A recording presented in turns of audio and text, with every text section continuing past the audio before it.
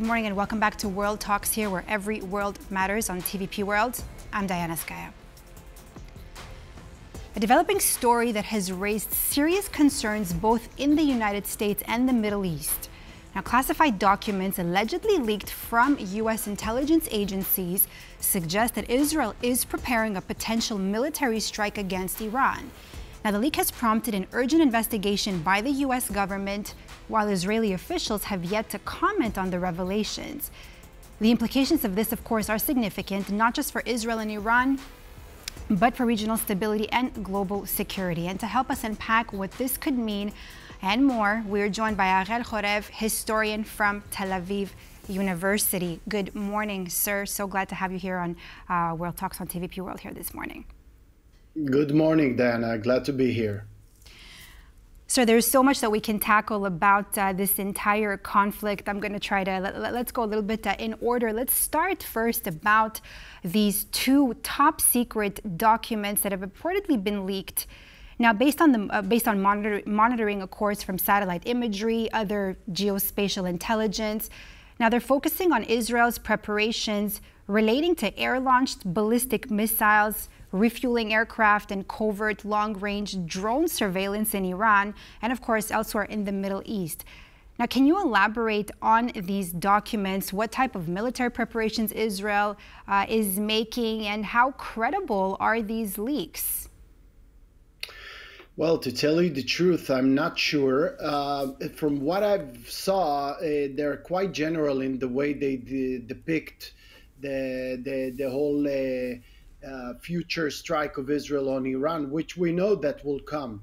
I think they are quite general, but still, reveal all sorts of details that are, from an Israeli point of view, are concerning. That the fact that something like this is being leaked, obviously from someone with an interest, and I really think that the most serious thing is that it damages the trust between the two establishments, the two security establishments, the Israeli one and the American ones, that, the Americans, not at the first time, complained during this war about the fact that Israel notified them just a short while before a certain attack.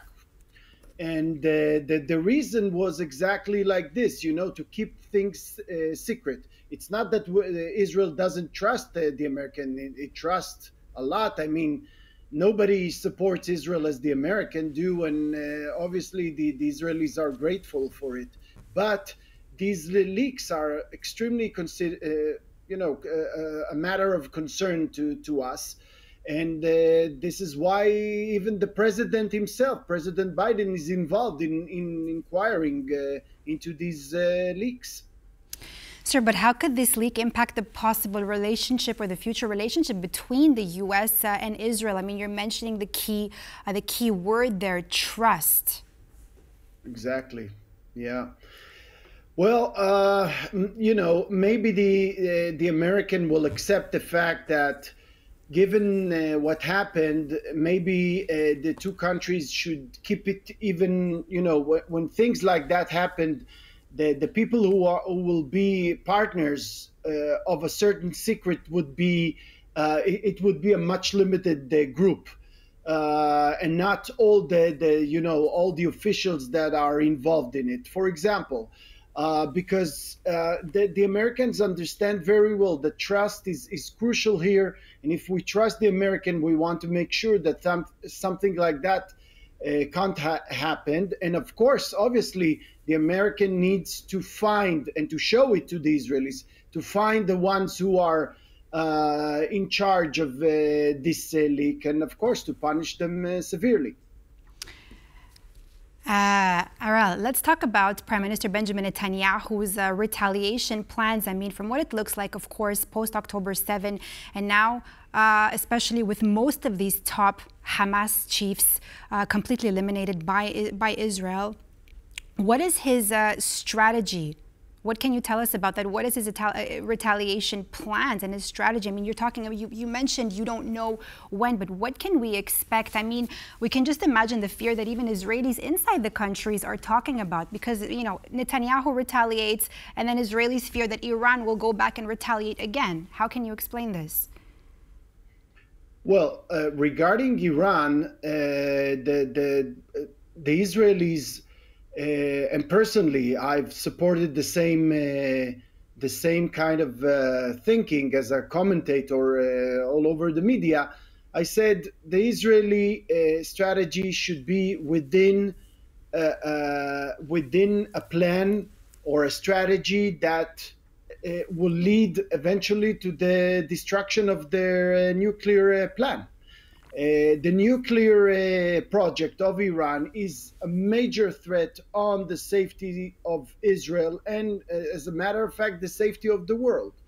And I think anything that we will do, any retaliation to the Iranian 181 missiles launched last month, should be within a strategy that doesn't see it as a tit for tat kind of a response, but rather as a strategy that will eventually lead to halting the Iranian project. And it's a little bit what we're seeing now with the Israeli aerial strikes in Lebanon, in Beirut. Now, you just mentioned that. Now, on the topic of Lebanon, let's focus on that for a bit. Israel has expanded its campaign to, particularly, like you mentioned, right, dismantle not only Iran, but of course Iran's proxies. And after its strike, now, with what the IDF claims to have found is pretty striking. I want us to take a listen for a moment to IDF spokesperson Daniel Hagari and what he had to say.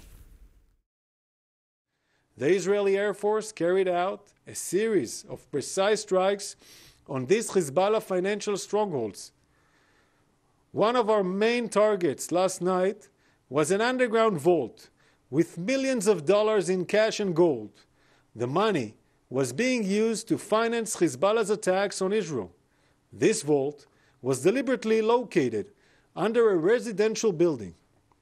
Our strikes will degrade Hezbollah's ability to finance its attacks on Israelis. The entrance is located in the Al Mahdi building, and the exit is located in the El Sahal Center building. This is the bunker. It contains rooms, beds, and infrastructure for long stays, and the ability to direct combat from underground. Hezbollah built this bunker directly underneath this hospital. There are hundreds of millions of dollars in cash and gold inside the bunker right now. I'm calling on the Lebanese government, Lebanese authorities, and the international organizations. Don't allow Hezbollah to use the money for terror and to attack Israel. Mr. Harel, this is absolutely appalling. Now, if what the IDF says is true, that Hezbollah is hiding $500 million in cash and in gold, and we're not talking just about ammunition here, how is this going to impact the region further, and of course Hezbollah's relations with Lebanon and its global standing? Oh, it's much more than $500 million, Diana. It's only in that building, only in that bunker under the El Sahel hospital. There are $500 million in gold and other materials. Actually, Israel attacked something like 31 branches of Hezbollah's bank, which is out of the SWIFT, out of the world system, which allowed Iran to finance Hezbollah without, any international monitoring and other factors, other players. So they have much more than $500 million stashed in all sorts of places around Lebanon, and many of them were indeed destroyed yesterday with the Israeli attack. And the hospital was not attacked. And Daniel Hagari emphasized it. It was not attacked because it's a hospital, but it of course emphasized to us the ways these terrorists are both using, human shields to protect their assets and,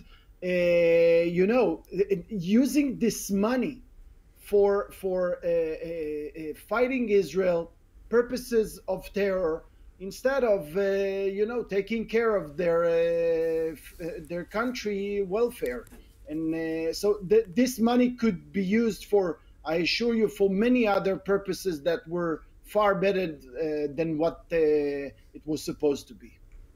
Let me link this a little bit to the recent discovery by Israel, reports of 7 Jewish Israelis who emigrated from Azerbaijan, correct me if I'm wrong, that were arrested recently for spying on Iran on security figures, right, an IDF basis. They've apparently carried out those 600 missions over 2 years. I don't know if there is a link here with this Hezbollah cash stack there, but also reports are that these 7 Jewish Azeri Israelis were given the cash was delivered to them by Russian tourists. Sir, what is Russia's role in this conflict? Because clearly it is very stated. I mean, you have Russian tourists coming in and paying them this money. What is Russia's role? Well, I know that the Iranians were communicating with them in Russian. They were speaking Russian to them. They were not speaking Hebrew or any other language, because all of these 7, 2 of them are minors, were immigrants from ex-Soviet Union countries, especially from Azerbaijan. And so they were communicating on Russian, maybe also using Russians as case officers to communicate with them as agents. I don't know, but it is an extremely severe issue of both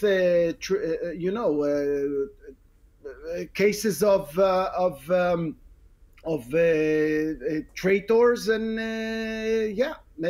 during a war, which is in Israel, it usually gets the highest or the most severe punishment for it. At least by law, I don't remember anyone got death penalty for it, although it is in the law, but it is an extremely severe one.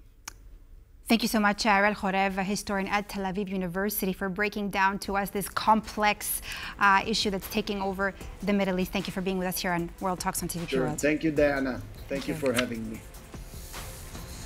And that's all for this edition of World Talks here on TVP World. Up next, more news. Stay tuned.